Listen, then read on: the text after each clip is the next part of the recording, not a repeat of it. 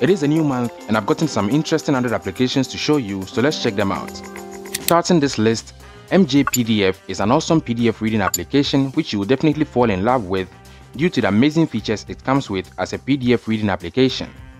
It is an open source application with features like auto scrolling when reading documents. You can adjust the speed of the scroll as well, turn the document into light or dark mode for better reading, choose whether horizontal or vertical scrolling when you are manually scrolling or in auto mode. You will hardly get such features in PDF reading applications. And what's more, it allows you to open multiple PDFs. You can open PDFs straight from the web with this application through links. Trust me, this application is very nice. Even though there are tons of PDF reading applications out there, try out this one and you're definitely going to love using it. It is free, open source, and it assures you of total privacy. Link is in the video description. Next is another incredible Android application which goes by the name Dockerizer. Now, if you're a fan of having simple Android tools like Edge Card Launcher, Quick Cursor and the rest, this application is also a good one to help you personalize your Android device. The app allows you to access other applications by bringing up a pop-up dock at the bottom of the screen, which has a maximum of 5 selected applications when you long press on the home button, which by default is set to open Google Assistant. You can simply set it up, choose the number of applications, tap on each to add the app you would like to access, or select Recent, which will automatically fill in with the recent applications. You can customize the transparency and the corner roundness. You can give this application a try for more Android personalization. Link is in the video description.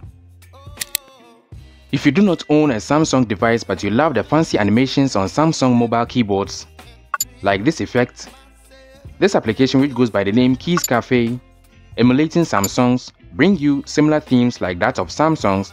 You can create your own custom keyboards, select your preferred effect on key pressing.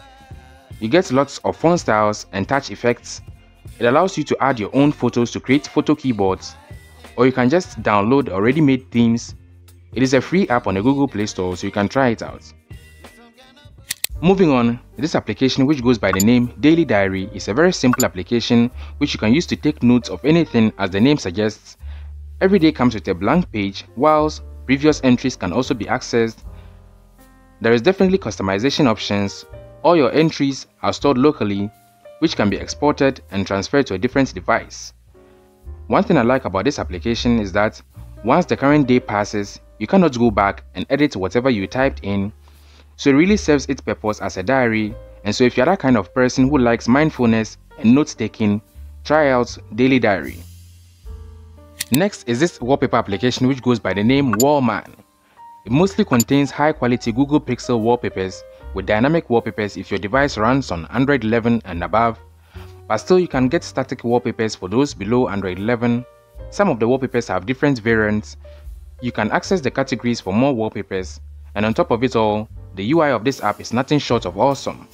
The link to it is in the video description. Following the wallpaper application is this very clean and minimal icon pack which goes by the name Letters Minimal Icon Pack. With a minimal theme, this icon pack is designed to actually let you stay focused whenever you pick up your Android device, since you get confused on which application you feel like opening due to the fact that the icons have only letters on them and no fancy, attractive or colorful designs. Aside the purpose of this minimalistic design, you can still have a clean home screen setup whenever you put these icons on your home screen. It is compatible with almost all the popular third-party Android launchers. It is free and open source. The last app in this list is this game called Data Wing. In this game, you have to race through some neon outlines or landscapes. You are the data wing and you do deliveries. You jump to a different stage once you finish the previous one and you earn gold gems.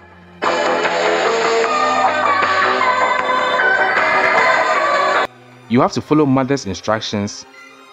It is a bit of a throw-off initially due to the difficulty with the controls, but once you get used to it, it is very addictive. It is free on the Google Play Store.